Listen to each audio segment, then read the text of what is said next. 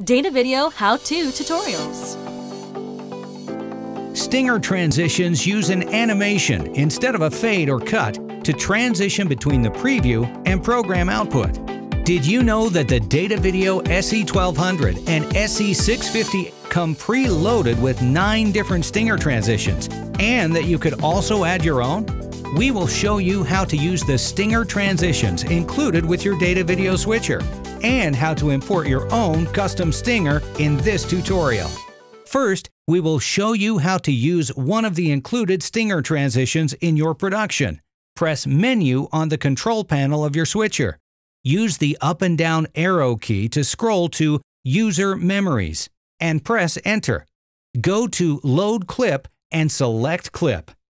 Now you can use the up and down arrow keys to scroll through different stinger transition options. Here is what each stinger transition looks like.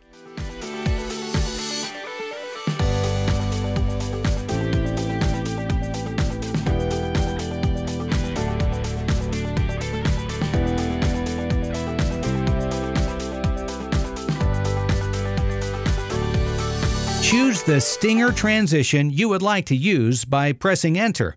Then select Load Clip and select Yes. Press the menu key to go back to your multi-view. You will see the stinger transition loading in your preview window. Your stinger transition will be loaded and stored into Still To. When it is finished loading, go to the Transitions button group on your control panel. Make sure Transition Background is selected. Mix and Wipe also need to be selected. To do this, press both Mix and Wipe at the same time.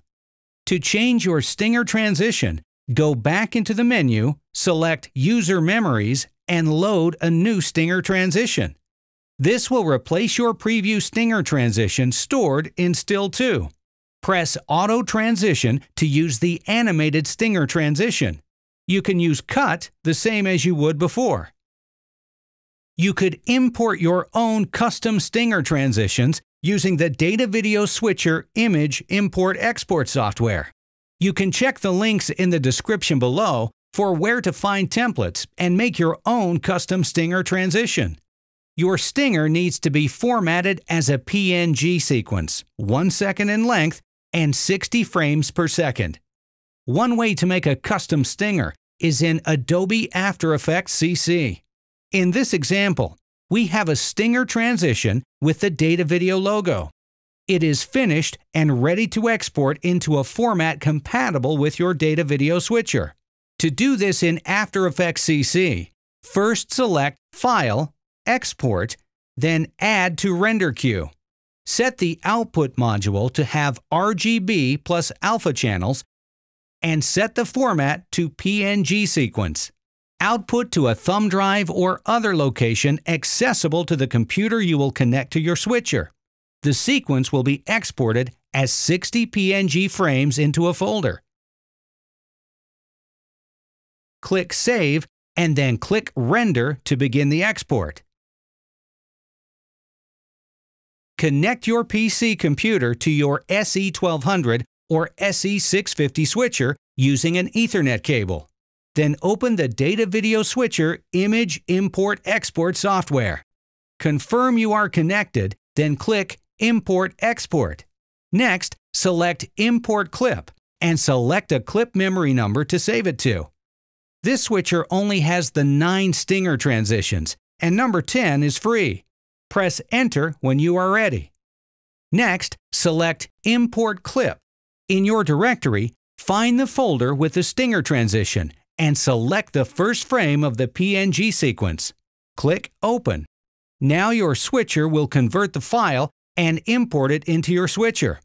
This may take a couple of minutes. When it is finished, you will see it saved in the clip memory on your software.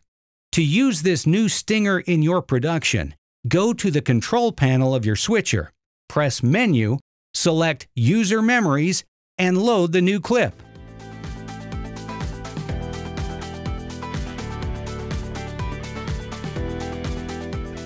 It will save in Still To, and you can use it in your production. Check the links in the description below for more tutorials and useful articles to get the most out of your data video switcher. For the latest from Datavideo, don't forget to subscribe to our YouTube channel. Thanks for watching.